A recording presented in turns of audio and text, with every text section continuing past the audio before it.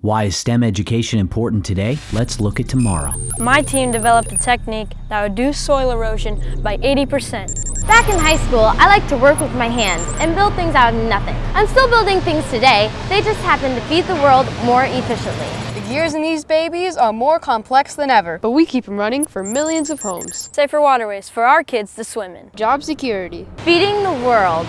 We can't wait to see what you're going to do because greatness stems from Iowans.